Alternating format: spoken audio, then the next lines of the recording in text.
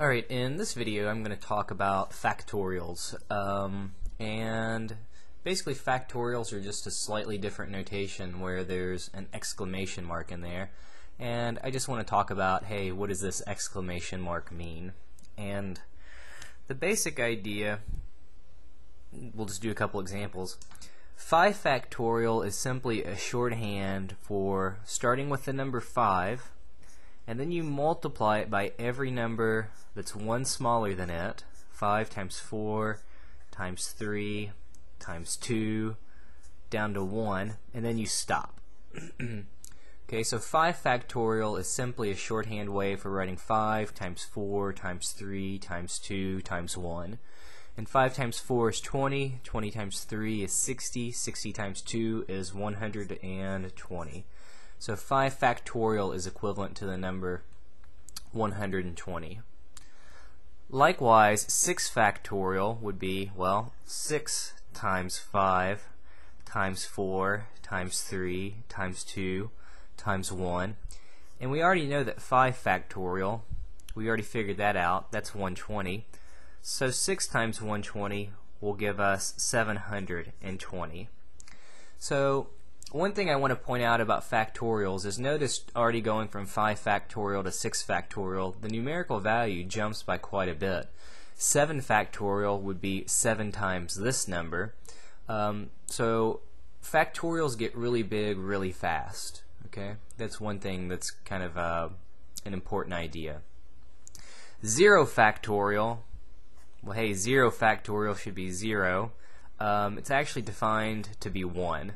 Okay, so this is just one of those weird little math things. We define 0 factorial to be equal to 1. Okay, and there's kind of a reason for it. I mean, there is a reason, but for now, mechanically, don't worry about it. The reason factorials are important is they're used in counting techniques. Okay, you use them in conjunction with the multiplication principle. So usually you see them in probability, or if you're counting the number of ways something can happen without replacement. So, and that's the reason why I'm talking about factorials, is I'm going to do some other videos that involve counting techniques where we'll be using factorials. So let's just do a few more problems here just to simplify them down a little bit. So suppose I have 3 factorial plus 4 factorial. There's not really many algebraic sort of ways to simplify these things. You couldn't magically just say, oh, well, that's 7 factorial because I see 3 plus 4 in there somewhere. That's absolutely not correct. Okay, so don't do that. What you would basically have to do is, well, 3 factorial is 3 times 2 times 1. I'll just leave that off. 4 factorial is 4 times 3 times 2 times 1. Well, 3 times 2 is 6. 4 times 3 times 2 is 24. So we'll get 30 as our solution. Okay, so 3 factorial plus 4 factorial simply is 30. Just like you can't sort of add the factorials, you couldn't magically say that 5 factorial and 3 factorial is 15 factorial. You would just have to write things out. 5 times 4 times 3 times 2 times 1. 3 factorial is 3 times 2 times 1.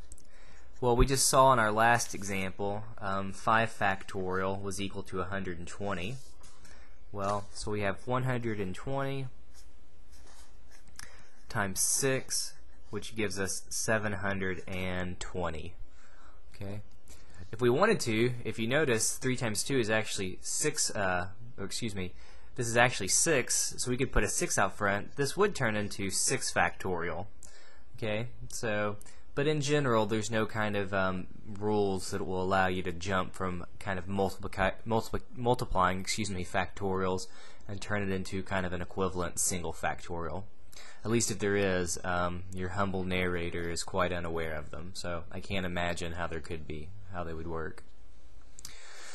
Alright, so let's do 8 factorial over 3 factorial.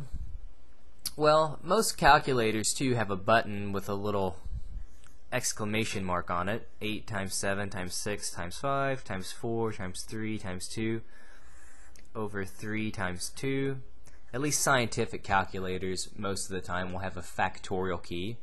So 8 factorial, if you multiply out the top you get 40320. On the bottom you get 6, and if you divide that number by 6 you simply get 6720. Okay. Alright, so in the next problem, okay, let's do maybe one more here real quick. I've got 100 factorial over 98 factorial. Let's see if my calculator goes crazy. No, it'll do 100 factorial, but it gives me a weird number, 9.33 times 10 raised to the 157 power. Okay, so you're probably not going to want to simplify these down, or you're not going to want to calculate them directly. 100 factorial is a very, very big number. Likewise, 98 factorial is a very big number. What you're going to want to do is, before you evaluate these, you'll want to simplify them. And I could have done this definitely in the last example. But let's start writing things out. Notice 100 factorial would be 100 times 99. There's no particular reason I'm putting in parentheses or not. Times 98 times 97. Okay, I don't want to write every single number all the way down, but eventually if I listed them all out I would end up with 3 times 2 times 1. Notice on the bottom 98 factorial. Well, 98 is simply 98 times 97 times 96 times 95 times 94. Eventually I'll get down to 3 times 2 times 1. And all we're going to do here is we're going to use the fact that we can cancel lots of things out. So I've got the 98s on top would cancel. Since it's all multiplication, I can start crossing things out. The 97s would cancel, the 96s, the 95s, 4s, 3s, 2s. There would be an 81 in there somewhere that would cancel. Every number would cancel out. Okay, the only thing that I would be left with then is, you could still think about there as being a 1 on the bottom, but I would just be left with basically the first two numbers on top.